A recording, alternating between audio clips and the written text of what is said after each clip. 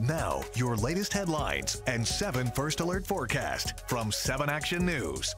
Well, some homeowners in Trenton are calling for Wayne County to step in after they say their property was damaged by snow thrown from plows. People along 4th Street say their fences were broken after heavy snow was cleared from the road. Wayne County Public Services agrees the damage was caused by the plows, but the department says it was an unavoidable accident because of the weight of this weekend's snow. Homeowners are being told to file a claim with Wayne County. And today we're honoring the life of Dr. Martin Luther King Jr. with a look back at his legacy. Communities across Metro Detroit will be working toward fulfilling Dr. King's dream. A day of service and peace walks are scheduled all across the area, and that includes Michigan's oldest peace walk in Southfield. People will gather at Hope United Methodist Church on Northwestern Highway this morning at 9:30.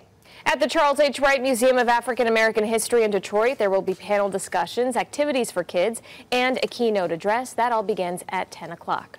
And we have a complete list of Martin Luther King Jr. Day activities on our website over on WXYZ.com.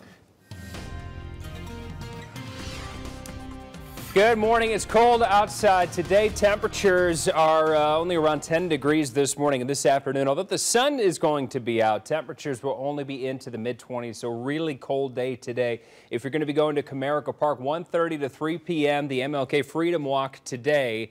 And again, the sun will be out. Wind pretty light, only around 5 miles per hour, and that will help, but it's going to be a really cold day. Highs only around 25 degrees this afternoon. These have been your latest headlines and 7 First Alert forecast from 7 Action News.